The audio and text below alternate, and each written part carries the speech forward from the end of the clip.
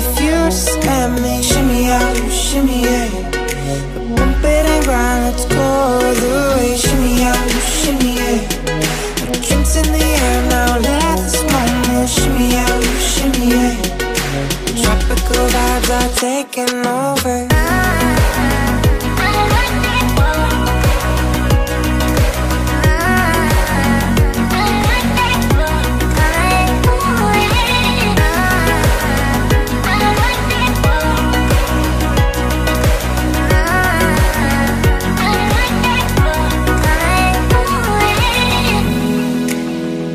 So I've been driving the Grand i10 NIOS for some time now, and this is gonna be a short test drive because the traffic conditions, like there's a lot of traffic jam here, but I've driven this car for some time now and I'll just share with you what I thought about it. So the first thing, when you sit inside the car, definitely you feel like everything is very premium and that big car feeling is there. Now I've driven both Grand i10 as well as Elite i20. Now when you sit in the Grand i10, it does not feel like you are sitting in a very big car. It feels like it's a small compact car itself. Whereas when you sit on the Elite i20 and drive, you feel like it's a big car actually you're driving. This car actually feels like you're driving that i20 big car feeling. Now this is in width as well as length is smaller than the i20, no doubt. But when you sit inside the car, it definitely gives you a feel that, oh, it's a little big car I'm driving, not a very compact small size car. So that's a good thing because people get like that premium feeling. Everything like materials and all, everything is like good to feel as well as feels premium. The whole layout is very like modern.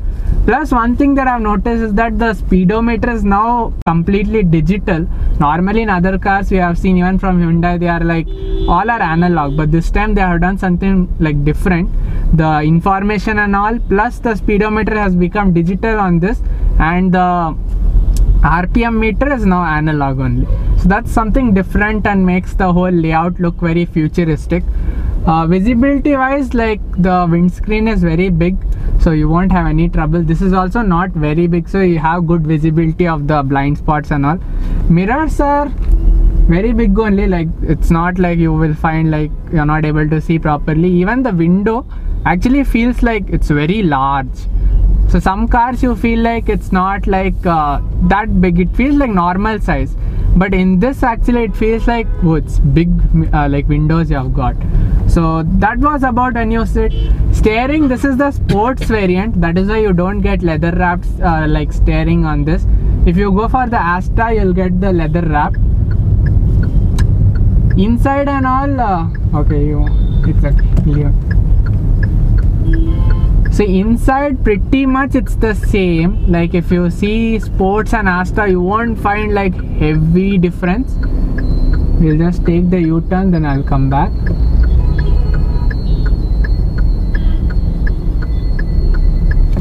So this is the AMT that I'm driving, 1.2 liter BS6 engine AMT. So like normally I don't have that much practice of driving an AMT. I drive a manual car. So whenever I drive a manual car, I'm able to like judge more better like how is the car compared to AMT. This one, when I when I sat and started driving, one thing is that you will feel like everything is being done by the car itself. You are just clicking the throttle and everything is happening. That is how AMT is. So once you like start the car starts moving slowly on its own, even if you just don't press the accelerator also. If you start giving the push, definitely the car will go faster. Now the acceleration wise, this is an AMT transmission, so there is a slight delay on how the engine performs. That delay is definitely there on this also.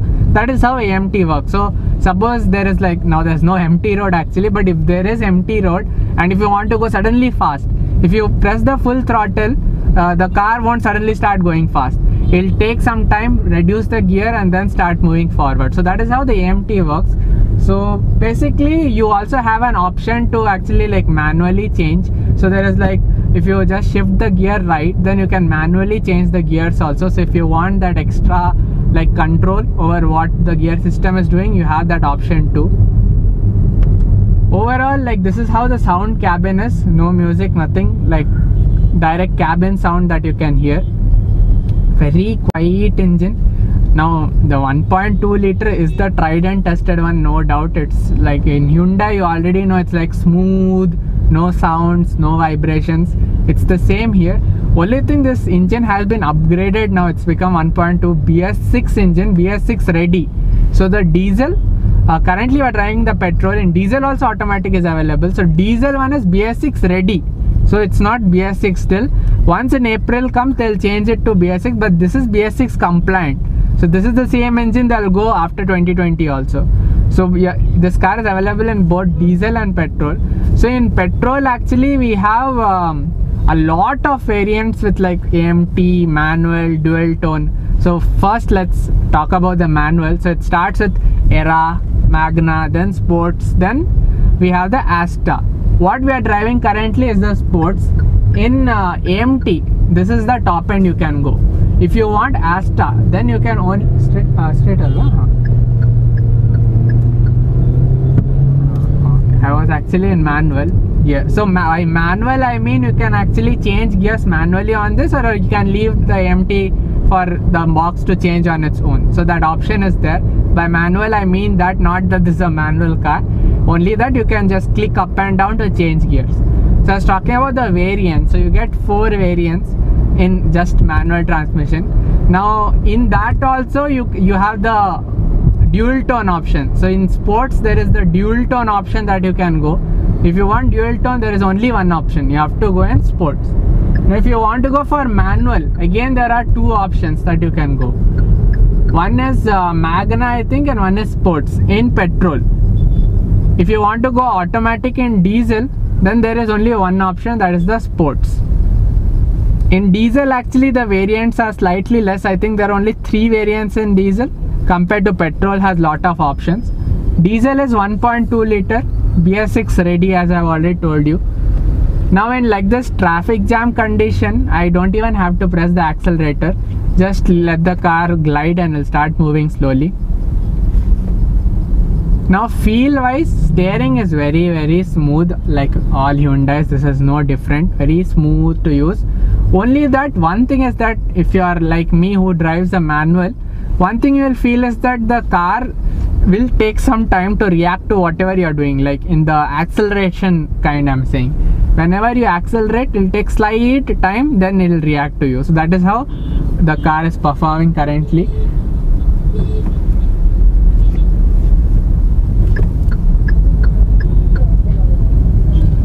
So this car is the Sportz.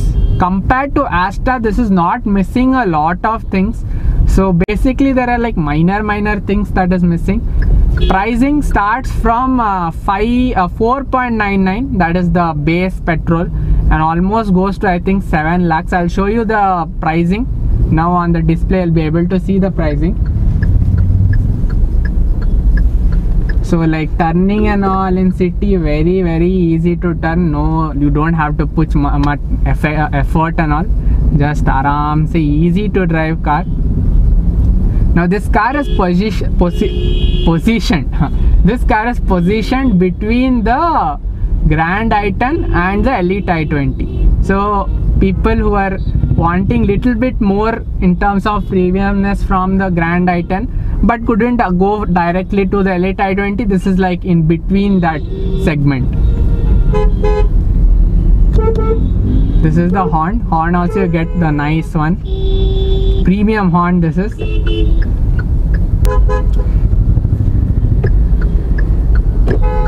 Now lot of traffic here.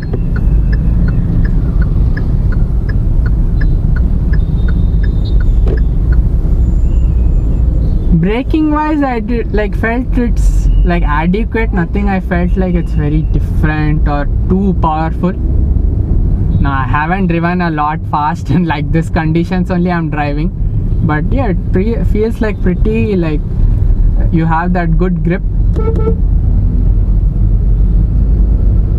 So full throttle, it'll take that time to actually, again that time it'll take, and then it'll start picking up. See that now engine does make slight sound at higher RPMs, but in lower RPMs very quiet. At higher RPMs that sound is there but no vibrations at all. smooth engine, slight sound on higher RPM. Straight or right? Straight already. Right already ನಾವು ಒಳಗಡೆ service road ಅಲ್ಲಿ ಹೋಗಬೇಕು. ಅದು actually less traffic ಇದೆ ಅಲ್ವಾ ಅಲ್ಲಿ. Right ಅಲ್ಲಿ.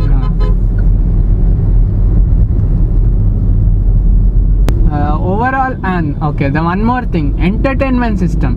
So some people might have doubt that in Sportz and Asha, is there a lot of like difference in entertainment system?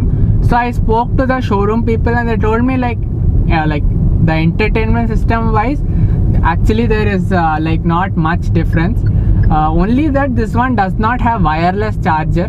The top end one gets wireless charger and then no steering wrap. So very minor things are the difference between Asha and Sportz. So you don't get a rear wiper on this, then you don't get chrome handles, then few very minor things.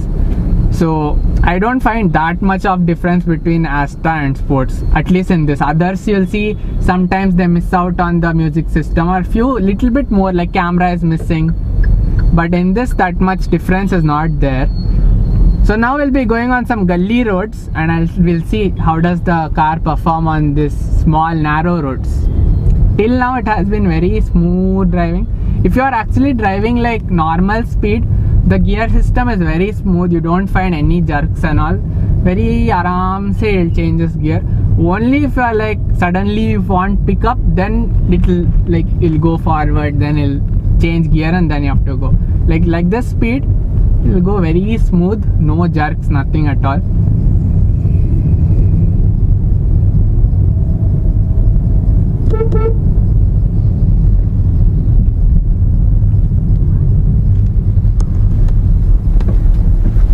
Suspension wise, whatever I've driven in this city condition, it feels like how Hyundais are, not too hard also, and like it's like I'm going on the speed brake a little fast and I couldn't feel that much also. Like it cushions on the ride very nicely. Okay, it's running. I just checked if my camera is running or not. One thing is that there is no like if you leave the brake and car is on little bit slope, then car goes back actually. So you have to be careful, and that is one thing I have noticed, that if you leave the brake and car is little bit on incline, then car won't go front. That much power is not there. So see, like now I was on slight incline, so if I don't press the brake, I have to suddenly change to accelerator. If I don't, then the car will slightly go backward. So that is one thing you should know. Again, see, so I don't have that practice of driving the AMT as much, so sometimes I'm pressing the accelerator, but if on an incline I have to press little bit more. So that, since I'm not used to, I go little slow, it becomes, then I have to press accelerator, then change. That is how AMT works, but I'm telling you because I want to share everything that I'm feeling driving this car. Now some bad roads, so let's see how does the car perform on some bad roads and how is the suspension here.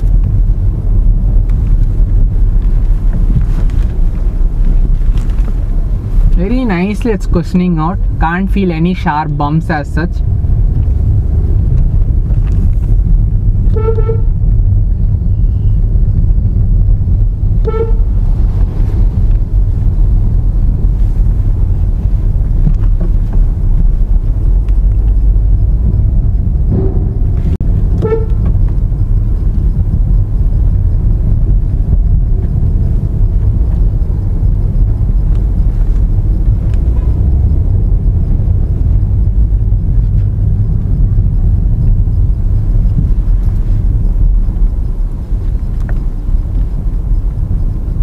AC also is cooling very nicely. It's in low now, but I'm able to, like, it's not very cold, I'm feeling chill, but it's like good that it's keeping the cabin cool. Some bad roads,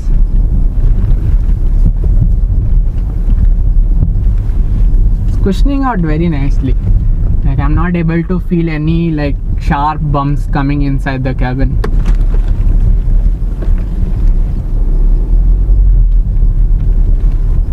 So like incline, slight delay will be there. So that is something, if you are driving an AMT, you will get used to it. I'm driving first time, that's why slightly you will feel it's not like very smooth.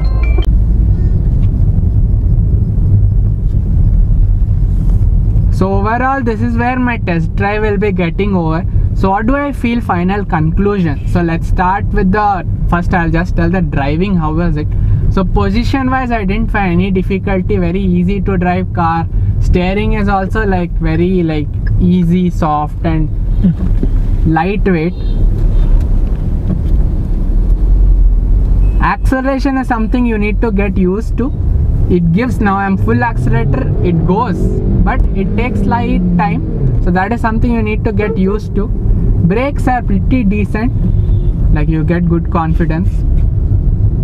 Now I haven't driven that much, so brakes I can't talk too much. Only if you drive a lot you'll come to know how exactly is the brake.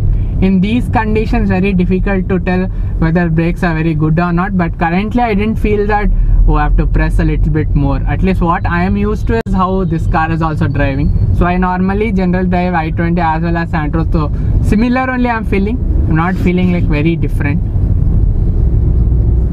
So we'll just keep in second gear and full RPM. This is how the sound will come.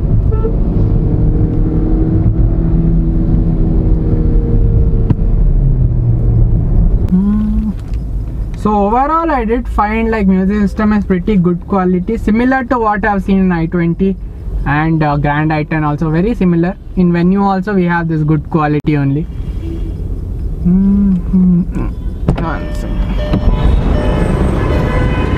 And also there is no push button start, this has the key.